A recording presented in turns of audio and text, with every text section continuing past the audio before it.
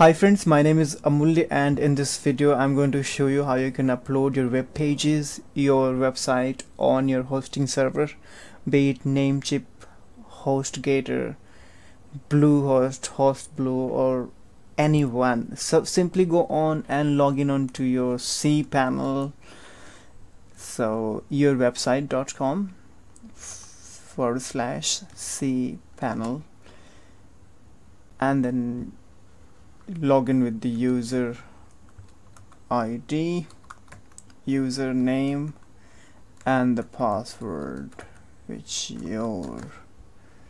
so once you're in, this will take you to the home page, and then you have to search for file manager. So if you scroll down, you can see file manager. If you just want to search, you simply type in file manager. So this is the file manager.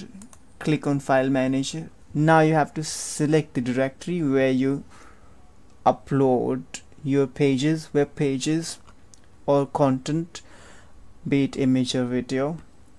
So select document root 4 and then select your website, and then press here. You see there are a few websites, so you simply select the website you want to download content onto and then press go.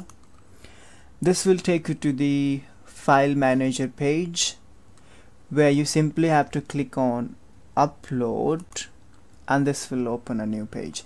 Here you have to select the content, the web page, the image, or the video you want to upload onto your website. So select on choose file and then select the page you want to upload. So for instance, I'm going to upload this page. You'll see it's just starting and complete. Now it's done.